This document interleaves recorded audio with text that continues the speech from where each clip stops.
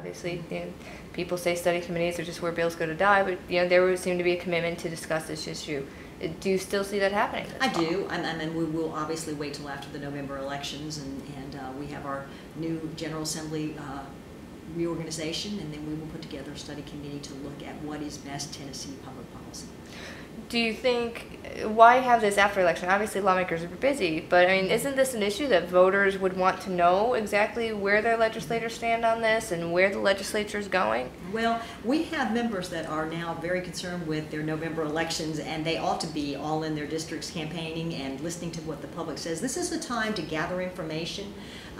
Does this come up on the campaign trail? And if it does, what does the public really want to see us accomplish in this area? And I think this is a good time for our legislators to survey their districts, find things out, be out on the street knocking on doors. If this issue comes up, what do people want to see?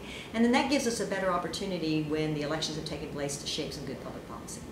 And at this point, do you have any directions or ideas on how to kind of meet in the middle between these business interests and the gun interests to try to find something everyone can agree on? Well, if we learned anything from last session, we learned that, everyone needs to sit down at the table and work together.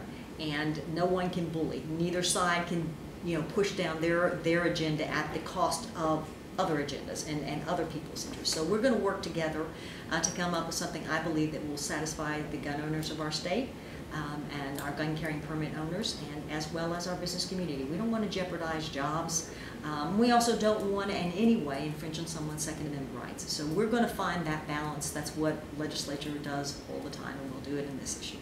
What kind of mandate do you think you guys have to come to a solution this session if it turns out to be another messy situation where it's hard to find that middle ground? What kind of mandate do you feel like you have to do something in 13? Yeah, I don't feel that mandate.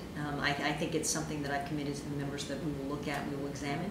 We either can come to the table and work something out that satisfies both interests, or we can't. And if we can't, we'll be back to where we were last session. But I have great hopes that we will be able to work something out.